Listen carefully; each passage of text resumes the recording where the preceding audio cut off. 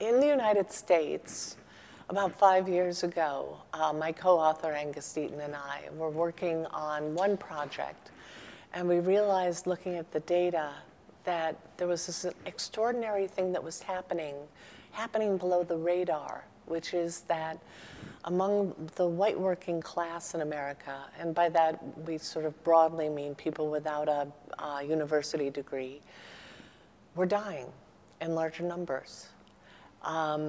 That's not supposed to happen. Mortality rates are supposed to fall. They're not supposed to go up.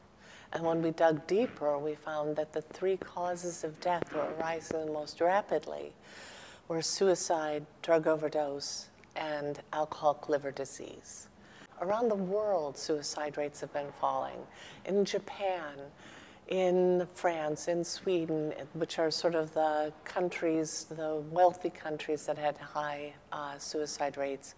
But throughout the former Soviet Union as well, suicide rates are falling. But in the US, among white working class people, they were rising.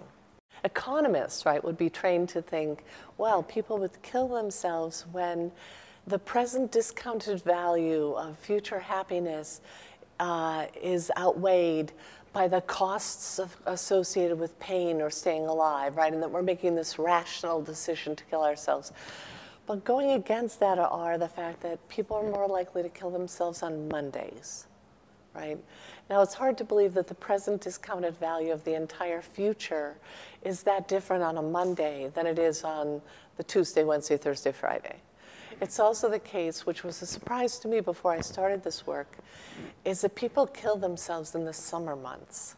So in Auckland or in Sydney, Australia, people kill themselves in November and December when the sun is shining. And in the Northern Hemisphere, they kill themselves in June and in August or July when the same, when the sun is out. So there are things we don't understand.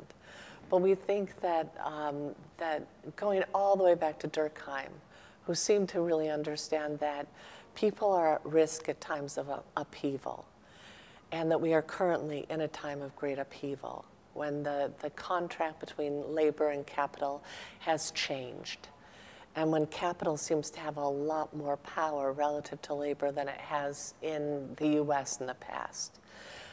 That difference has meant that people are less likely to be able to marry. They don't have a stable home life. They don't have a stable work life.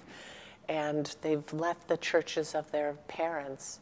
And so these things that used to be pillars, if it works for you, it's great. But if it doesn't work for you, it's really a recipe for suicide.